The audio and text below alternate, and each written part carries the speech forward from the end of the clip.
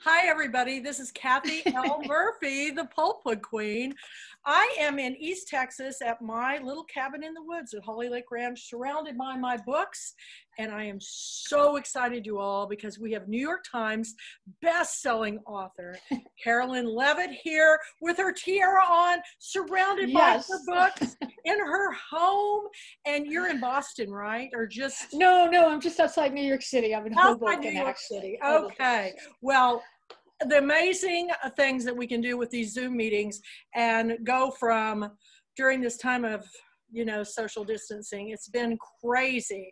But I'm here, you all, because I'm in love with Carolyn's books. I have been selecting her book for over a decade. In fact, she won, I think, nearly 10 years ago for Pictures of You. Oh my gosh, you got your... I got it. This was for Cruel, Beautiful World. It was the Pulpwood Queen's Book of the Year. And isn't this beautiful? It's and so perfect. Harder and harder to find those. So hang on to it. So, oh, I do. I treasure it. Well, I love this book because, I have a lot of musicians in my life. In fact, my ex-husband was a musician. That's right. So, I could totally relate to this. And I hope you saw my crazy video I did on your book where I dressed up as a rock star. And my daughter said, Mom, were you trying to channel Kiss? And I go, no, I was not. I was just trying to be hip. And they go, you don't need to do that. You don't need to do that anymore. But the crazy things I do for my authors and their books is because I believe in them so much. And when I pick an author such as Caroline, who is with one of my favorite publishers of all time, Algonquin out of Chapel Hill, and I love their books. I used to actually be a book rep for Algonquin. That's right. I was with Workman Publishing as a book publisher's rep with Southern Territory. So I have a long history with the wonderful books that they pick. And I love it that you've been with them from the very beginning. And we kind of been together with you too. So I'm going to shut up and I'm going to let you just tell us the story. How did this book come about? Before I tell okay. Go ahead. Before I tell this story, I want to talk about the Pulpwood Queens and you and what you've done. The Pulpwood Queens is this amazing organization. They have hundreds and hundreds of book clubs across the country. And every year they get together for a 3-day fest called the Girlfriends Weekend, even though there are also guys from the Timberland, right? Timber guys. Okay, so they all get together, and every year there is a theme, and I've gone for 2 years, and it is wild. There's anywhere from 500 to 800 people there. There are all these book clubs from all over. The people are wonderful. One year, all the women decorated their tables. It was hilarious. You dress up in costume. The first year it was circus theme.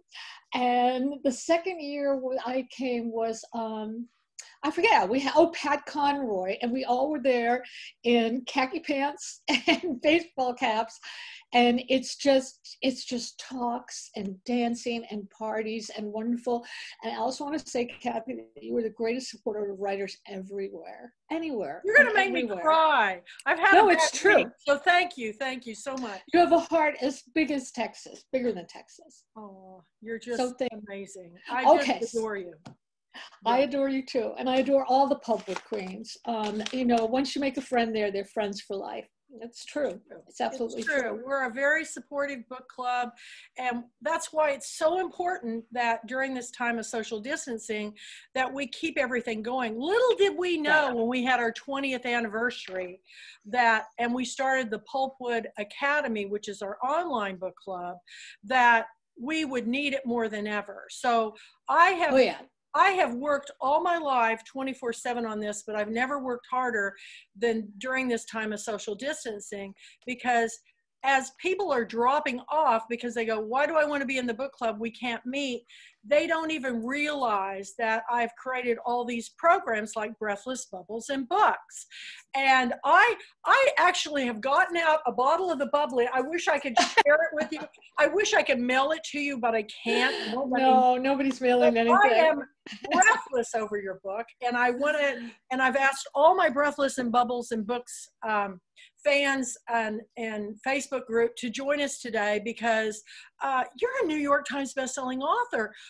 You know, I try to pick authors that are first book, and I invest in them the way they used to in publishing, where you pick a book, then you're a Pulpwood Queen author forever, as far as I'm concerned. Right. And you're always, anytime you want to come back and join our party, we're not going to have another Girlfriend Weekend until 2022, but we are going to have a Zoomathon in January. Excellent. So, I want to be part of that. Be a pick with your book. So what I'm going to do is I'm going to, when I announce the books, all the books, December 1st for 2021, I'm going to put out to all my authors a sign-up sheet for when you'd like to be featured. And we're on the hour, we're going to get everybody in. Every hour, I'm going to drink tons of coffee, and we're going to post an author, every author, a panel of authors. Wonderful. So I would love to have you on board, but we're going to be working together with the Mighty Blaze coming up too. So I want you first to tell us how this book came about, because it's a very interesting story. Okay, With or Without You is really about, well, it's about a lot of things. Primarily, it's about what happens to a long-time couple when one of them really dramatically changes, which I think is something everyone can relate to. If you're with somebody for 20 years, they become a different person. And if you don't become a different person with them, chances are you won't stay together.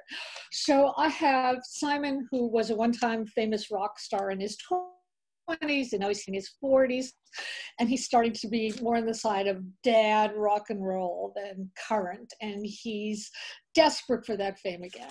His longtime partner is Stella, who wants him to grow the hell up and buy their apartment and do something else, and they're arguing and they're drinking. And there's a drug involved. And in the morning, he wakes up and she doesn't. And she's in a coma. And when she wakes up, her personality is dramatically changed. And she has this very special talent that gives her the fame that her partner, Simon, is still really, really jealous about. And the book is really about how they each handle that. And it also involves her best friend and how her best friend handles it. And I did a lot of research on comas. I actually was in a coma myself, but a very different sort of one than Stella. When I had my son, who is 24 now, I contracted this really rare blood disease, and nobody at the hospital knew what was wrong with me. They just knew that I was bleeding everywhere, and they really expected me to die. So they put me in a 3.5 week coma, and I was in the hospital for 3 months while they were trying to figure it out. And meanwhile, they gave me this thing called memory blockers. I mean, who knew there was such a thing as memory blockers? But so I don't remember any of it. But the weird thing about that was that even though I don't remember any of it, the people who do remember it, my husband, my friends, my mom, my sister who lived through it, they were so traumatized they didn't want to talk about it when I asked them. So, and the doctors, when I talked to the doctors were such windbags. Excuse me, doctors. They kept saying, "No, I'm the one who saved your life. I'm the one who saved your life." So I didn't really get a sense of like, well, what was it like for me? So while my mind didn't have any sense of that, my body did. And when I finally got out of the hospital and I was able to move around, I had triggers. If I saw somebody with a brown and yellow and white striped shirt, I would have a panic attack. Those were the hospital curtains. Curtains. Oh my gosh, now I get it. I get what your book. Yeah, okay. Yeah. So I like all these things. So I went to a psychologist who said, well, you're a writer, maybe you should write about it. But I didn't want to write about somebody who was like me, who didn't remember it. I thought it would be better if I wrote about somebody who was the opposite. So I created Stella, who remembers everything. She remembers everything in the coma, everything afterwards. And I also gave her a special talent which I did not have when I emerged. I did a lot of research with this guy, Joseph Clark, who's at the University of Cincinnati, and he does coma research. And he was the one who told me that when you're in a coma, your brain is firing and rewiring, and you actually can become a different person. And there are cases of people who wake up from coma and suddenly they're a virtuoso on the violin and they never played before, or suddenly they can sing when they never could sing before, and they went on to have a career in Broadway. And they don't really understand why this happens, except it does happen. And as soon as I heard that, I thought, oh, this book is going to be really fun. And it was. That's wild. You know, when I first read it, I thought about Barbara Mandrell, because she was in that car accident, and she had traumatic brain injury. Oh boy. I think coma. But when she came out of it, she was a totally different person. She didn't know who anybody was. And, you know, it's hard to imagine, but I have known a lot of people that's husbands have had, or family members have had brain injury, and they say they come back changed. And Yep. So it's fascinating. And It's just another reason why I love your books, because you hit on topics that haven't really been discussed before. So, you know, Thank you. I want books, that stories I haven't heard. I mean, Right. I have every Queen book sent to me in the world, but you know, it's kind of been done, y'all. So I love your books, and Thank you. love it was so real and authentic, and you could really tell you did your research. Yeah, absolutely. So, Thank you. yeah. And so this book comes out, and I'm looking every day, you're like screaming because you got this review, that review, No. People magazine. I'm just going, what do you think happened this year? Because I mean, this is the most I've ever seen your book get attention. Yes, you're right. You're what right. You're happened right. this year? Do you think that connected so much with so many people? I don't know. I mean, I think maybe it's the whole thing of like, where with the pandemic, everything is suddenly different, you know, and we're looking at that because life has like just turned on. And when I was writing the book, you know, everything was fine. And it just sort of struck a nerve with people, I think, that we're all different. And also a lot of couples, you know, when they're stuck together in a pandemic, all of a sudden they look at each other and realize, I don't know you, or I don't really want to know you or be with you anymore. And I think that's you know, I think that's the thing that came out. It's true. And I know, and I had no idea. Yeah. So. Whoops, I'm double. Oh, hi. Welcome. Hello. We now see you on the screen. Welcome to our chat. We're just thrilled that you're here with us. And for those that you know, don't get on, this will be recorded and put on my Kathy L. Murphy YouTube channel, so that if people miss it, they're not going to miss this, because I'm going to be sharing it with the world, Carolyn. But what I love too about you is you juggle many balls. You know, we're like, when I had the circus team, it was because I was juggling the Pulpwood Queen's family, my beauty shop, you know, all my civic activities. But you're now writing for a magazine, and you're doing book reviews, and you're doing all this other thing. And I have to tell you that please keep every one of your features coming, because you are touching on issues that are so important, and I know they're going to help so many people. They've helped me. Okay. I'm so They've glad. already helped me so much. I love your honesty, and it's out of your comfort zone, I know, but it's time. Don't you think it's time? I think it's time. Yeah. I absolutely agree with you. And it's funny because when I first started writing, I was really, really shy, and I wouldn't really talk about myself because I was afraid, and my upbringing and all this other stuff. And then one day I had to give a talk, and by mistake, I thought it was a mistake. By mistake, I started talking about how I was bullied as a child and how mortified I was that I had asthma. And to my surprise, I looked up at the audience and they liked it. I mean, people came up to me afterwards and said, thank you so much for saying that. I went through the same thing. And I said, well, I wish you had raised your hand and we could have talked about it more. And they said, no, I can't talk about anybody over this. And I started to think, wow, you know what? Writers are like, we're like the canaries in the coal mine, where you have to tell the truth. And to often if you tell your deepest truth, it becomes the deepest truth for somebody else. And writing is the way I understand things. I mean, it took me a really, really long time to write about my sister, because I felt I have to protect her, I have to protect myself.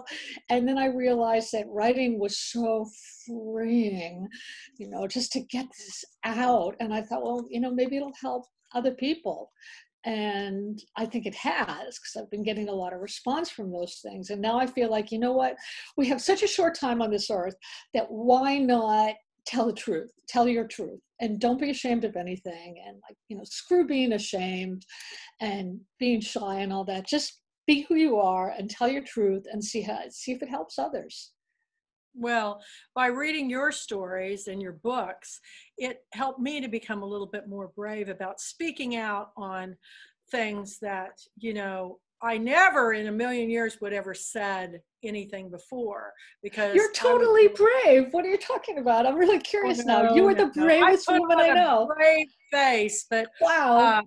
It was authors. When I was writing my memoir, my story, it was so hard. And I remember talking to Jeanette Walls, who wrote the memoir of the Glass Castle, and I said, I'm going to guess that you didn't put but maybe a small percentage of what really happened. She goes, how did you know?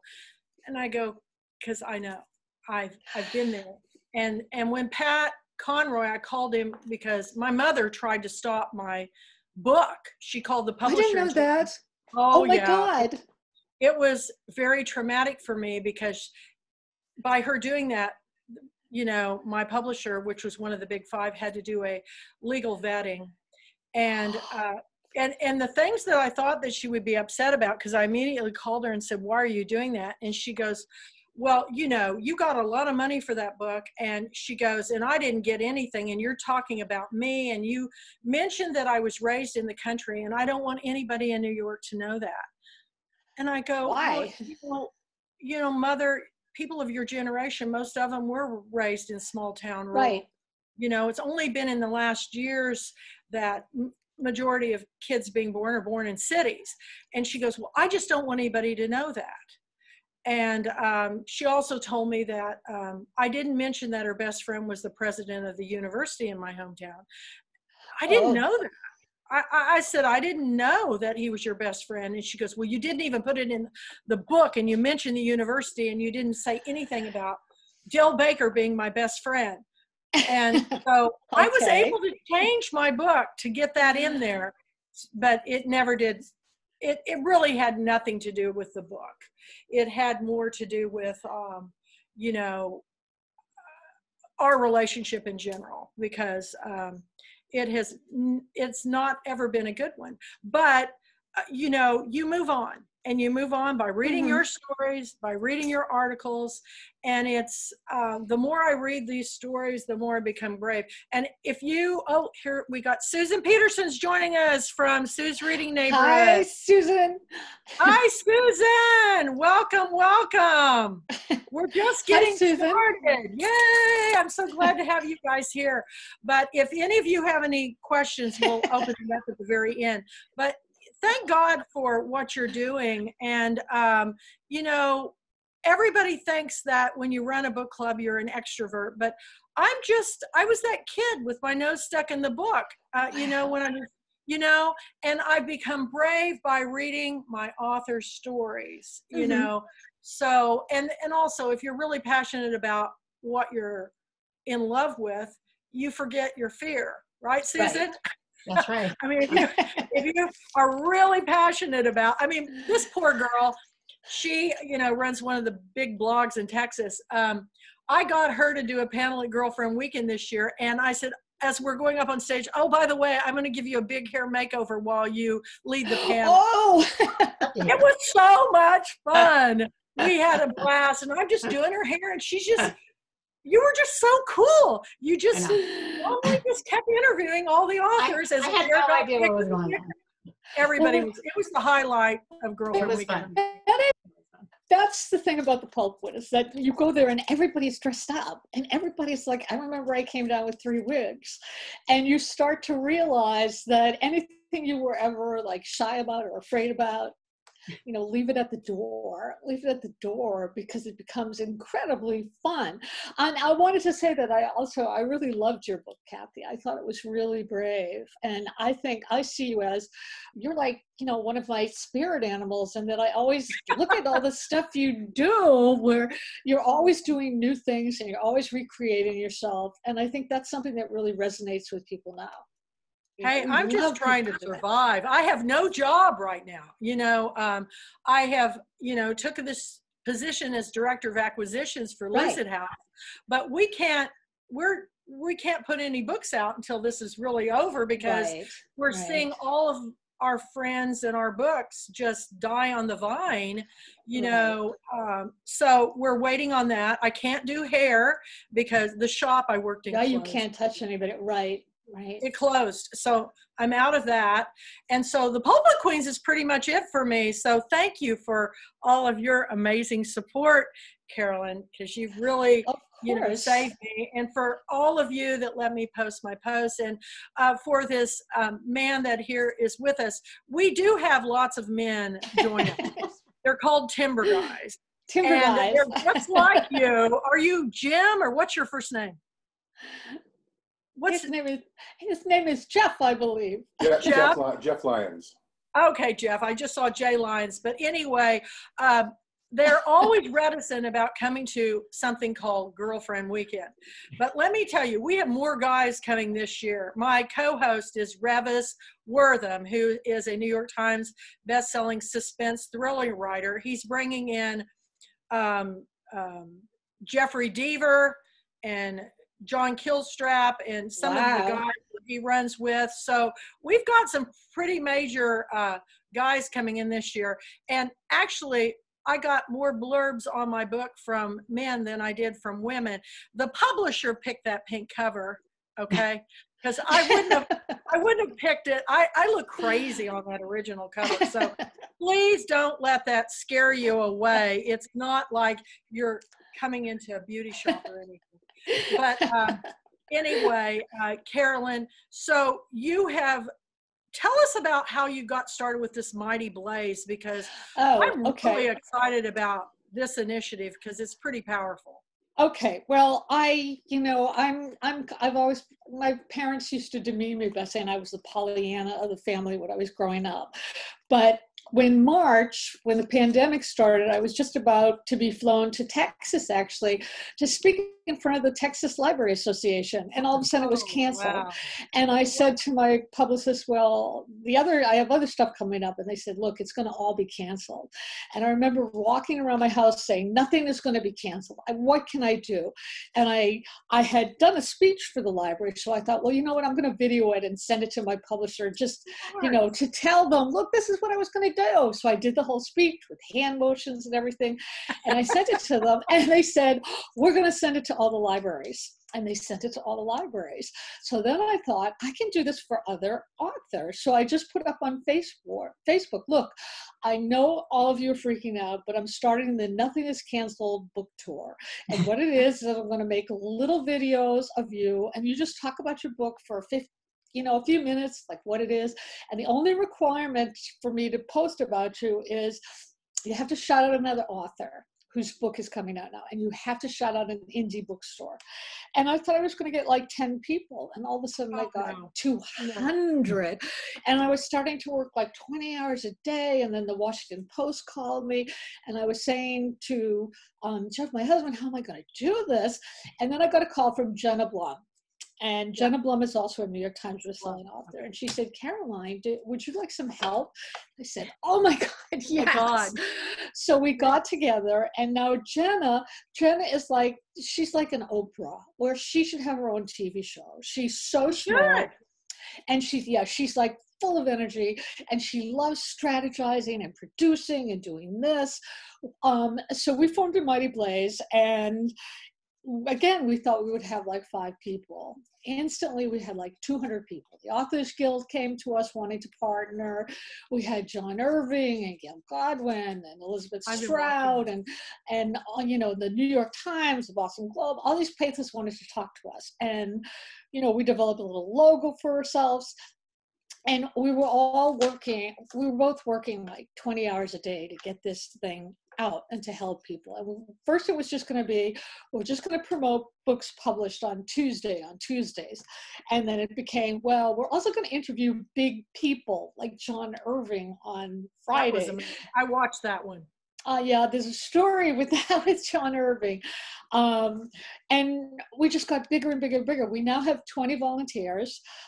They're starting to monetize. They're running book festivals. They've got merchandise. They've got everything. The interesting thing about A Mighty Blaze is that Jenna is really she's really the driving force. She runs all the book festivals. She does everything. What I'm good at is I can get the writers. I mean, I can get the writers. They either all know me or they like me, or the way I ask them moves them enough to say, okay, we'll do it. So that's really what I'm doing for the Blaze now. But with somebody like John Irving, that took me so long to do. I mean, he's my literary hero. And I had actually emailed his publicist, who I know as a book critic, to ask if John would consider blurring one of my books like 5 years ago. And she said, let me ask him. And she came back and she said, John knows who you are, which made me go, he knows who you are, but he's not blurring books. And I said, okay, that's fine. You know, I get it. I get it. So when A Mighty Blaze came about, I went back to the post and I said, look, this is what we're doing. We have the Authors Guild. We've been written up here and here and here. I would love to interview John. Would he consider it? And it literally took about a month of going back and forth through his assistant, who's wonderful. And the assistant would say, well, John wants to know if he can see the questions beforehand. And I said, absolutely. And then it was, John wants to know if he can see his bio. Absolutely. And so I sent them all the questions and they came back with John's comments about, no, I don't want to do that. Or yes, I want to do that. And I would like you to ask me this. And then it was all set up. And the day of the interview, I was so terrified because, you know, I was like meeting my hero. But he turned out to be the kindest, nicest, most generous person on the planet. And the interview was so great. And he was so great. And it was a huge moment for me. And the thing about the Blaze is that I get to interview these authors that I've never had access to, and it's thrilling. It's absolutely thrilling. Oh, look at you! You're one of them now. I don't know about that. That's very sweet of you to say, but I don't really think that way. I mean, part of With or Without You, a lot of it is about fame. You know, Simon, who was once famous and then he lost it and he yearns for it again. When I published my first novel, I was in my 20s, and my first novel was like instant fame. It was like they took a short story of mine and they wanted it to be a novel, and there was all this publicity. And I thought, wow, this is cool. This is going to happen all the time. And of course it didn't. I mean, you know, my publishers dropped me. I was bouncing around. I had 5 different publishers before I went to Algonquin. And in fact, before I got to, yep, I did. And they never, and big ones too, big 5 ones. They never promoted the books. And, you know, who knows? So the books got like 2 reviews and then they died. So I was actually writing pictures of you on contract for another publisher whose name I won't say. And they called me up and they said, you know, Caroline, we don't really think this book is special enough for our list. And I said, what? And they said, no one here really likes it. And I said, oh, well, I said, well, you know, I can rewrite it. And she said, we don't think you can. And I said, well, what if I show you something else? And again, there was this funny silence. And my editor said, you know, Caroline, we don't think that you can. So best of luck. Wow. Hope you find another publisher, blah, blah, blah. And I hung up the phone and I was hysterical. And I thought, what am I going to do? If you have 9 novels and they've all been failures and they haven't made any money and nobody knew who I was. They're not failures. No, but that was my thinking. That was my thinking. They didn't sell. Let me just say, they did not sell. They did not sell. They were not promoted. I just knew I wasn't going to get another publisher. So my agent told me not to worry. And I cried to all my writer friends. And one of them said, I'm with this great publisher, Algonquin. Let me talk to my editor for you. And I said, okay. So she talked to the editor, and the editor said, well, I'd like to see the manuscript. So I sent the manuscript, and then the editor called me.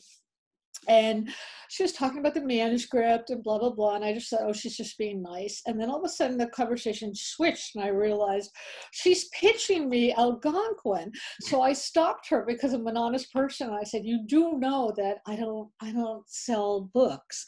And she laughed and she said, oh, honey, you will now. And they bought the book for a really modest sum. And 6 weeks before it went out, it was in 7 printings. The second week it was out. I hope America is listening to this. Oh yeah, you never give up. You never give up. Never give up. And, don't let somebody else define. Don't let anybody else define you. Second week it was out, it was a New York Times bestseller. All of a sudden it was like phone calls and emails and write-ups and this, that. And I was actually very glad that it had taken me that long to get there, because when it happened again, I felt very differently about what it means to be known. I just felt, well, this is really nice, but it's really nice because it allows me to write my next book. It allows me to feel better about myself, and I can write my next book. But in terms of thinking like Simon did, like, oh, these people love me. I mean, I just felt like that's ephemeral. That's not important. And it also gave me a really important lesson, which is that no does not always mean no. No. It's just one person's opinion. Never give up. Just keep persisting. And the funny thing was that, after the book was out for a few months, it was doing really, really well.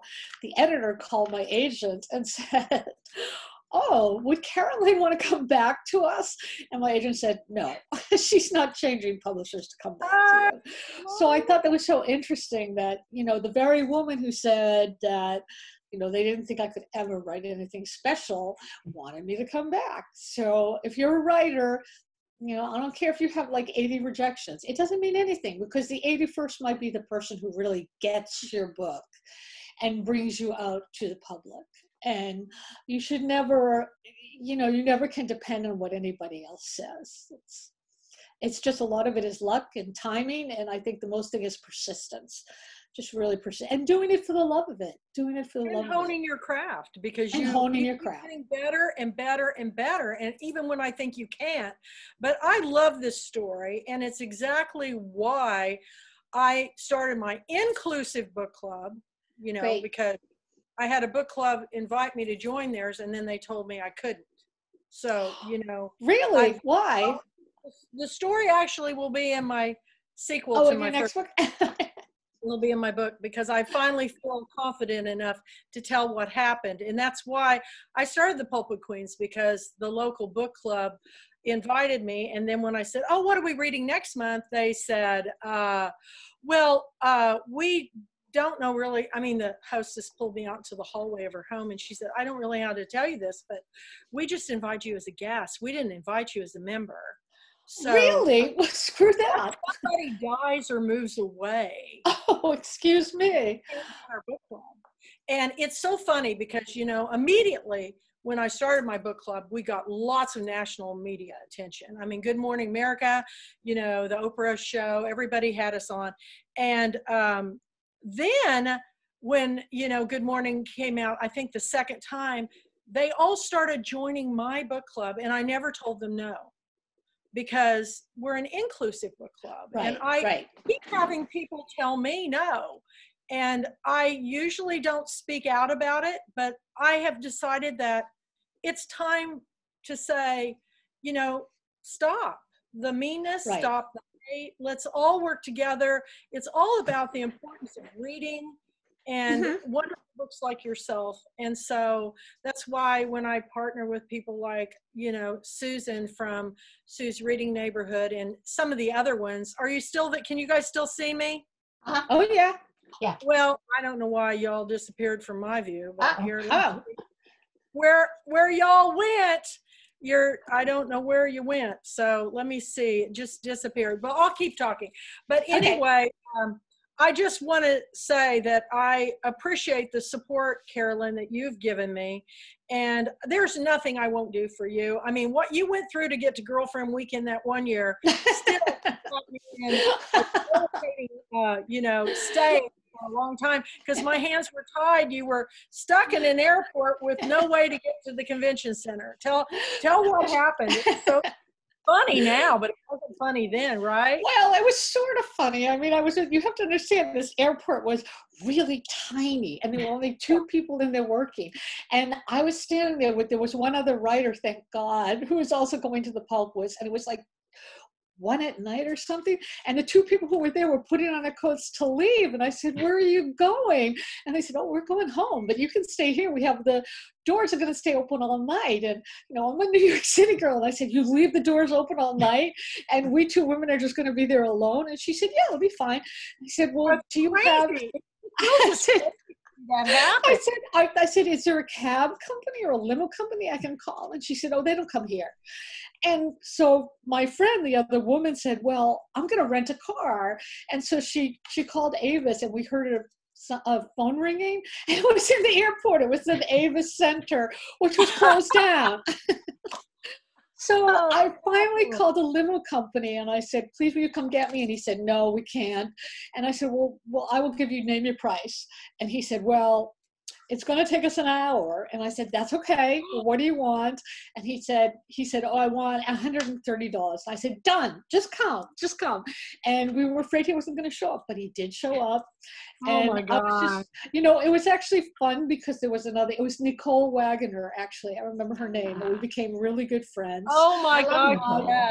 And it was like, no, it's a really funny story now. At the time, I think I was just I was too dumbfounded to be scared because I thought, what are we going to do? And in the end, I thought, well, we'll hide. If somebody comes in, we'll hide in the bathrooms until they leave. And then when it's light out, we'll be okay. Oh my gosh. That's crazy. That's just crazy. Can you hear me? Yep. Yes. Can hear you and can see you perfectly. Well, I can't get you guys back on screen, so just keep talking. Can you even see? Yeah, we can see you perfectly. Yeah. This is so weird. Okay, I've never had this happen before, but I'm learning the technology. So just keep talking. Okay, well, I'm definitely going to blurb your next book, Kathy. So you don't have to worry about that. You're a sweetheart. Nope, don't worry about that. We will have you on. I don't know what to talk about. Well, let me say. Oh, yes, please, Caroline, Susan, speak. Yeah. I read your book, Caroline. I loved Thank you so much. Thank you so much. And I know I tweeted you about it and stuff, but it was so good. Thank you so much. The concept was interesting and unique, and the characters I loved how they changed and grew. It was wonderful. It's so funny because writing this book was so hard. I had my editor at Algonquin, who had edited my first 3 books, left to go to another publisher, and she wanted me to come with her. And I'm really loyal, and I just couldn't leave Algonquin because they had given me my career, so I stayed.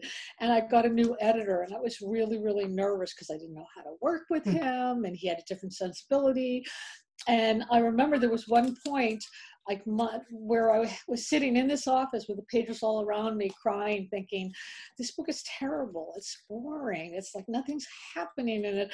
And I was actually going to call them and give them the advance back because I couldn't figure out how to do it. And I just sat down and I tried to do structural work with it to get it to work. And I had no idea if it was going to work. Plus it came out in a pandemic, which just shows you that you never know, you never know. But once something is out there, all you can do is help, help. You never know.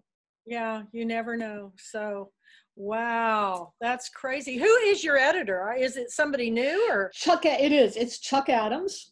Okay, he edited but I did not know he was an editor there. So yep, he edited Water for Chocolate, not Water for Chocolate, Water for Elephants. Oh, wow. Yeah. Okay. He bought my next book, which I'm writing now. So so it's I'm still with Algonquin. I didn't want to leave Algonquin, and now I have a new editor, and he's going to be retiring soon, unfortunately, but he's promised to edit this next book, and I'm sure they will, all the editors at Algonquin are great. So, but it's funny because I guess my point was just, you really never know. You reach a point where you've done the best you can do, and then you have to let it go and start to work on something else, which is what I did. But I'm totally surprised by the reception. I just thought, really?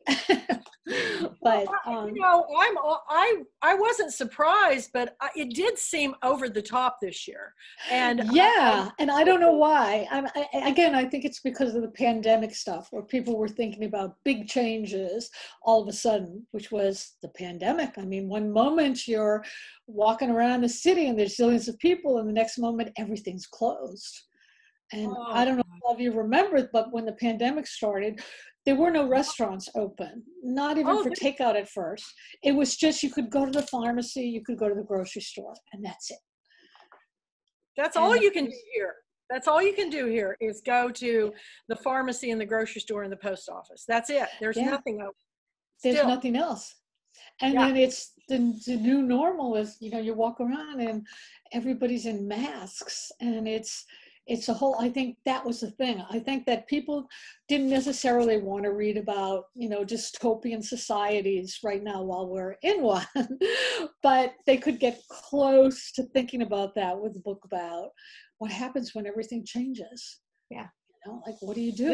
How do you handle it? Great. I see a lot of books that are going to use this as a storyline, and I kind of like what happened when the hurricanes hit down in New Orleans.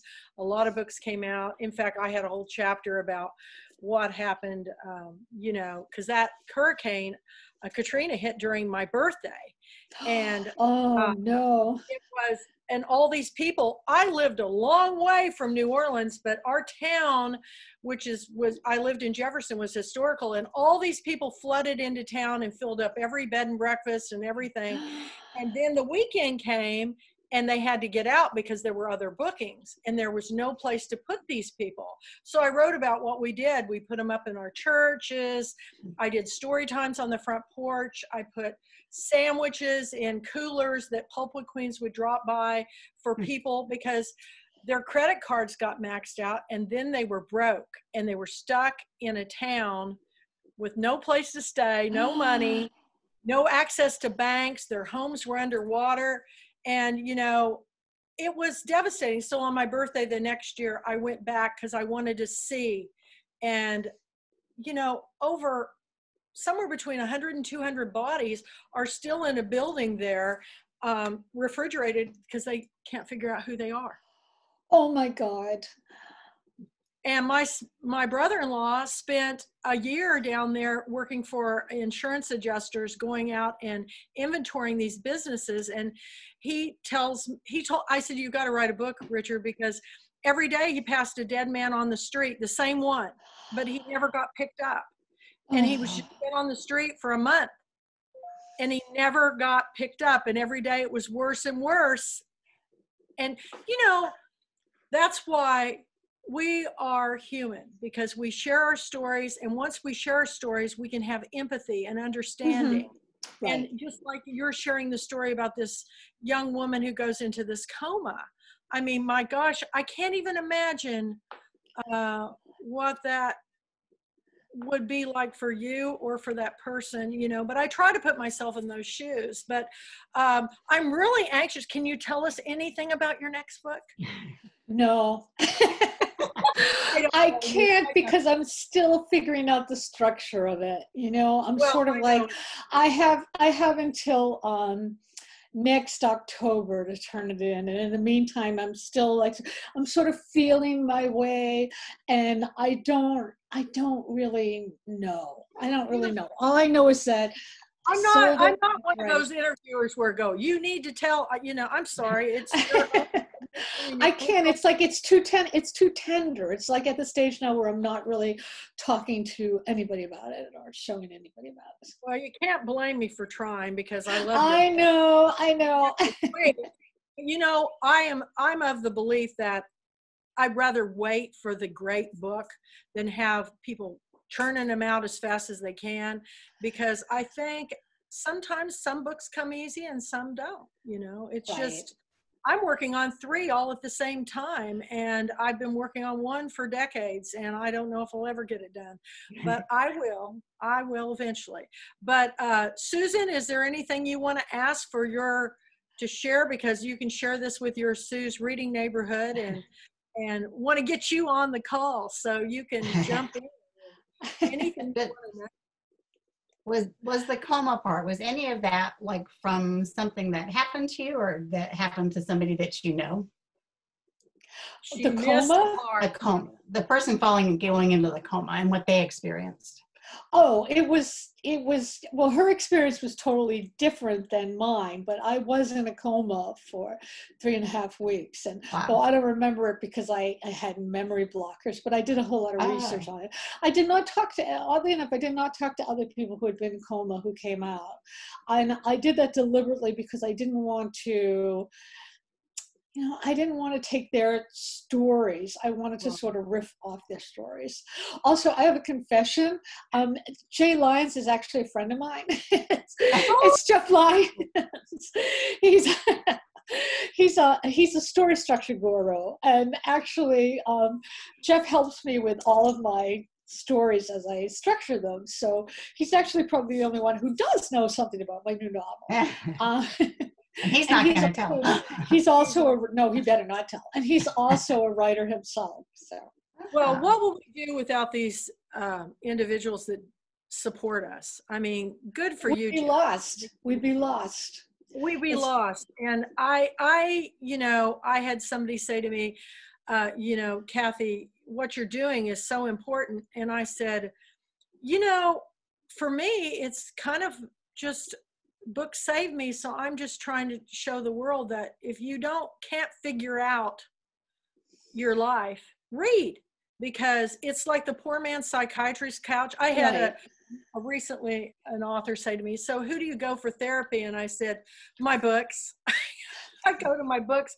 I couldn't have ever afforded a therapist if I wanted to, but I think therapy is important. And for me, it's reading, because I figure things out after I read it. And I read so much of the relationship story. I really related a lot to what was going on between this couple in the book. And so it helped me figure some things out. And I do that with every book. When a book, you can bring our own experiences into the read. So anyway, I'm just so very proud of you. I'm so happy to be on here. And I just, anything for you, Kathy.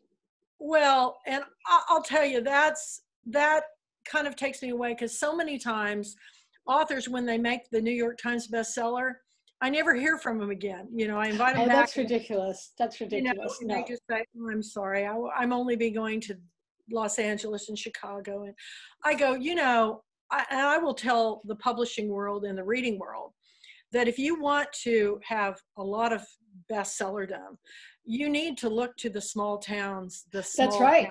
Because these groups of women, mostly women, we do have some men, but these groups of women, when they get behind a book, man. Oh yeah.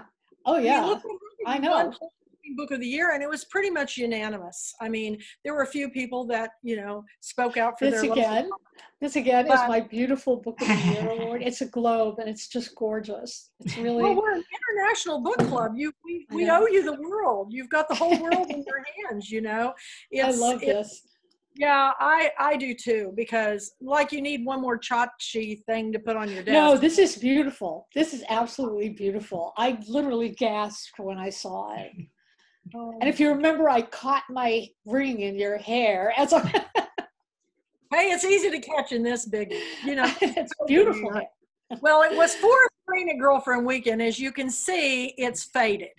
And, I cut my hair the other day and put some highlights in it because I was desperate. I was, when I go to the grocery store, the kids go, oh, I love your hair. And I go, well, it's COVID hair.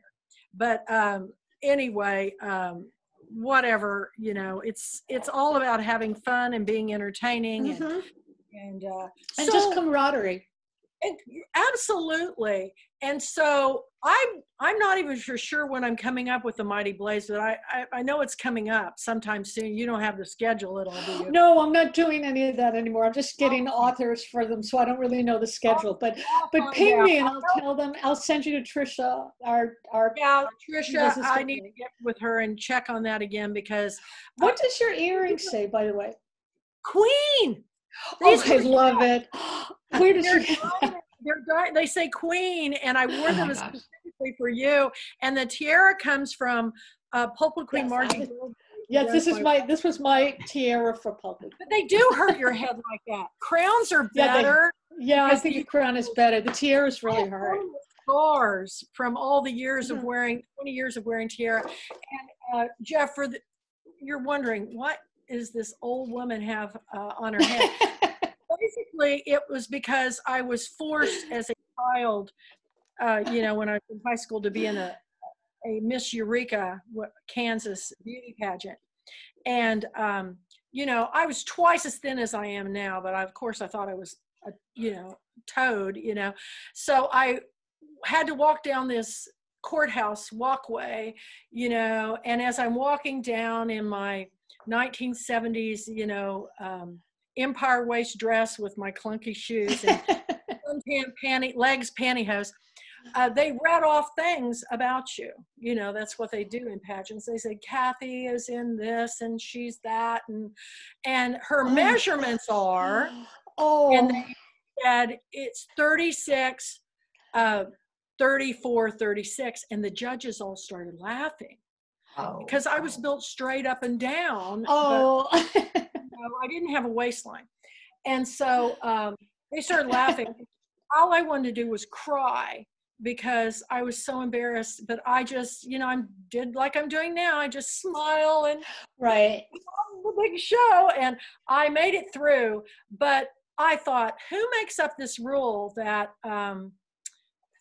you judge people by the way they look? It's how they are. It's terrible. It's terrible. It's ridiculous and terrible.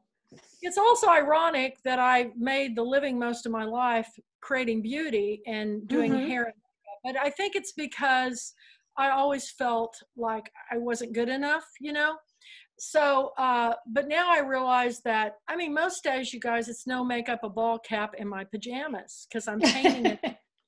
So I like to dress up. I think it's a lot of fun. And when Diane Sawyer, when I was on Good Morning America, she said, can you have really big hair? Because I used to be in these pageants. And I said, Diane, for you, I will. And it just kind of became, that was our known thing, Texas big hair. And there's a big hair ball, remember? I'm not even from Texas. I'm from Kansas. But anyway, I think it's important to know that by being readers, we're beautiful within because we're educating and enlightening ourselves and reading great stories like yours, Karen. Thank you. So anyway, Dolly Parton's one of my favorite people because she's so misunderstood, but she will be remembered as probably the biggest literacy promoting person in the world because she's given away over a million books to children. And I signed on right away to do that program in Jefferson. It's been going for 10 years. So, and look where she is today. There's a brand new documentary on her that it's just amazing. Oh my God, she is so amazing. She's literally, you just love her. You just absolutely love her. She's very smart. And I love the quote, and I'm paraphrasing here, but she said, somebody told her a dumb blonde joke. And they said, what do you think about that? She goes, well, it doesn't bother me because first of all, I'm not really blonde. I'm certainly not dumb. So that's whatever she isn't dumb. She's very smart. She's her own person. And I think we all have to be our own person. And I'm kind of a split personality. I like to get out and be in the dirt and paint outside and look for my forest finds, and then I like to glam it up for these Zoom meetings. So it's my only excuse to get dressed up. Otherwise I'm in my Walmart pajamas because once they get enough paint on them, I throw them out and put on another pair. So because I'm also an artist, Jeff. I went back to college. And this is Kathy's. Kathy designed this T-shirt, and it's one of my favorite T-shirts. It's really it's made out of this. It's made out of this really great material, mylar, I think they call it. Where it's much softer than a regular T-shirt, and the colors are just gorgeous. And is that my library? Is that the one that was called my library? I think so. I take my alcohol ink paintings and I put them onto fabric, and that's what I have on today. This is one of my paintings. Oh, that's beautiful. Kimono with my Pulpwood Queen T-shirt, and it's been horrible for them because they hire women in third world countries to give them decent pay. They give 10% of their profits to literacy projects, and then when this COVID thing hit, it's been really hard to get their things from Pakistan and India and different places that they're made, but they're creating jobs for women who and decent pay. So I thought it was a wonderful company, and they're back shipping now. I know Carolyn had problems getting things and a few others. Yeah, but it came. I mean, there's problems shipping everywhere now. So yeah, thank you for sharing your shirt. Because I love this shirt. It's so comfortable, really. Isn't it great to wear art that you love? I mean, yes, you know what? Yes. I also want to give whoops, I'm sorry. No, go ahead. I just also wanted to give a shout out to Jeff Lyons, who has a storygeeks.com where he helps others with story structure, if you want to help. What are you promoting me for? This is your show. What is it again, so I can put it up on my blog on this? Storygeeks. GEEKS.com. You are so wonderful, Caroline. It's a really great. I'm telling you, he saved it. I don't start writing it until he okays my synopsis. And I don't do anything without her help either. So it's like mutual, believe me. Well, you know what? That's what friends are for, right, Susan? Right. We've been friends for a long time. Because if we try to do everything by ourselves, it's so lonely. You know, when you finally get there. There's no purpose in life unless you have something to look forward to or somebody to share it with.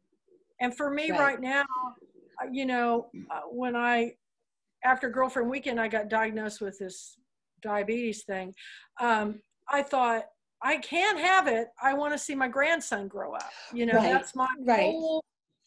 So I took it very seriously, and I got busy working on getting healthy, and I feel great, you guys. I'm doing good.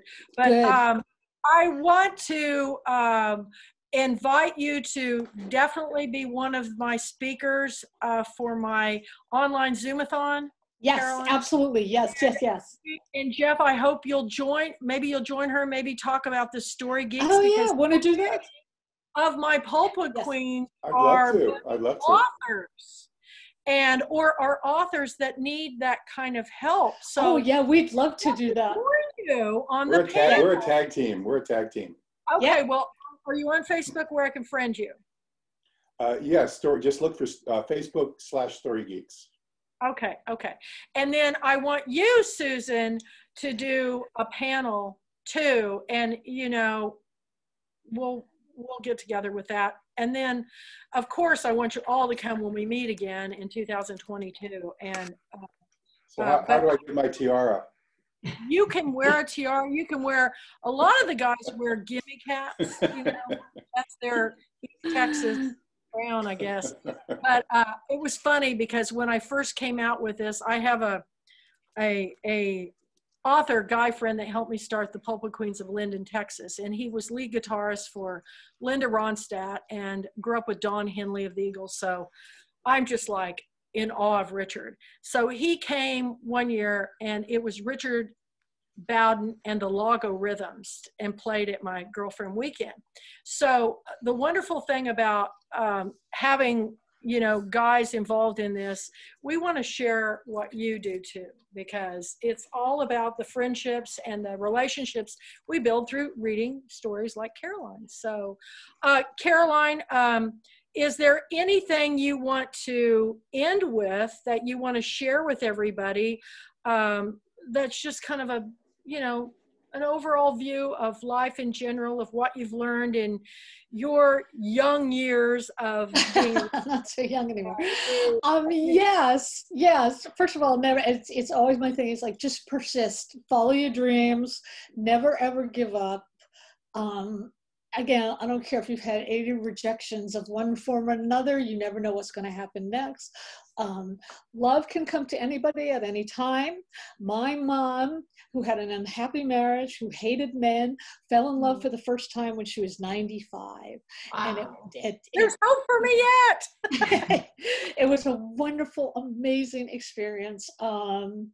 Just, dare to dream and follow your dreams, and don't listen to anybody telling you that you can't. Oh, you're such a cheerleader. Thank you. Thank you so much, Kathy, for having me. And thank you so much, Susan, for being here. And thank you so much, Jeff, of course. And for anybody else watching this later. And if you have any burning questions that you didn't get on go to Carolyn's Facebook page. Is there any place else you would like to send them to ask you any questions? You can go to Twitter. I'm also on Twitter. It's @Leavitt Novelist. You can ask me anything there. I'm easy to find. And you're going to be on our panels for... I can't wait. That is going to be so much fun. I'm going to make Jeff wear a tiara. Well, get a crown, because they don't hurt your head like those tiaras. Okay. Yeah. And, thank you so much. Thank you so much. And thank all of you. Visit indie bookstores. That's right. And I will post this and send it to you so you can share. Thank you. Thank you so much. Thank you so much. Jeff, don't forget, we're going to get you on board. Don't forget. It's all about being inclusive and everybody getting on the same page together. Because I want to say that now even more than ever, because as we struggle to find our way in the days ahead, it's this relationship that makes our world. That's right. This was so much fun. Love you, Kathy. I love you. I love your house. I see all your wonderful things on the walls. See the trampoline. What's the trampoline for? It's like I needed something to exercise on that would be fun, because I hate to exercise. And this, you can just blast music and jump on it for 20 minutes and it's a workout. So I just go for a walk in the woods with a big stick. Well, if we had woods, I would do that. We do go for walks. That's the best. Thank you all so much. Thank you, guys. I will talk to you all soon. Bye. Okay. I will say goodbye, and it'll be up soon, so everybody check it out. Thank you, Carolyn Leavitt. Thank you, Susan. Thank you, Jeff. Bye-bye. Thank you.